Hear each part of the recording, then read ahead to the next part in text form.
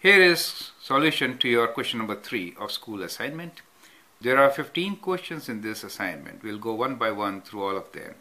And I hope by the end you will understand how to translate word problems into equations and how to solve them. Question number 3 is, Andrew won a 2-day bicycle race. He traveled 60 kilometers each day and his average speed on the second day was double that of the first day.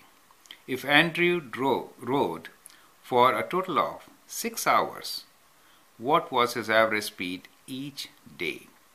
So for any distance times speed, I'll recommend make your table like this, which relates distance, speed, and time, right? So we'll have 3 columns here. One for distance, one for speed, and the other one for time. And then 2 rows. These 2 rows normally will give you 2 events. Now, for example, here we do have 2 events. That is, Andrew won a 2-day bicycle. That's not the 2 events. The events are he traveled 60 kilometers each day and his average speed on the second day was double that of the first. So there are 2 days involved. So let's say day 1, right? Let's say day 1, and then we have day 2. So these are 2 days.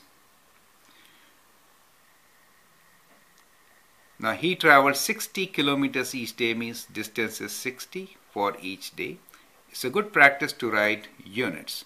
Units is kilometers for distance, speed is kilometers per hour, and time is in hours, correct? Now let's read further and write down about the speed. It says his average speed on the second day was double that of the first day. So we'll write down a let statement and say let speed on first day, or I should say day 1, first day be x. So that is x. Now on the second day is double, so it is 2 times x. So we get our second equation, right? Now here, how are speed and distance related? Remember your triangle on speed and distance? Make that here also. This is all for you to remember, right? Kind of systematic approach so that you can always get it right. Now time is distance divided by speed.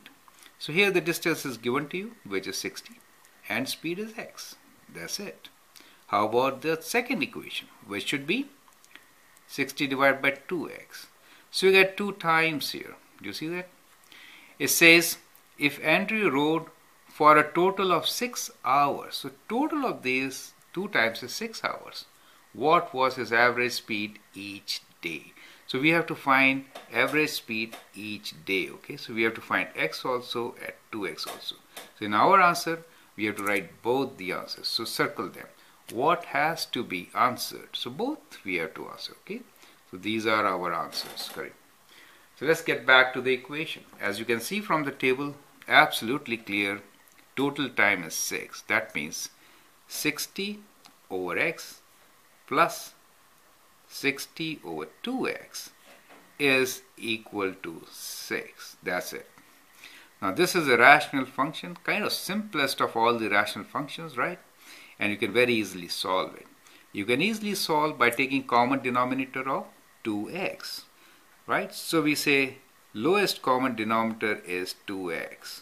So how do we work with it? We just multiply every term by 2x. So that means times 2x, times 2x, and times 2x. What do you get?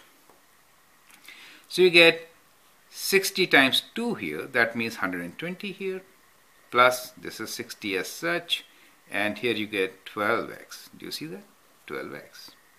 Now 120 plus 60 is 180 equals to 12x, and therefore x is equals to 180 divided by 12.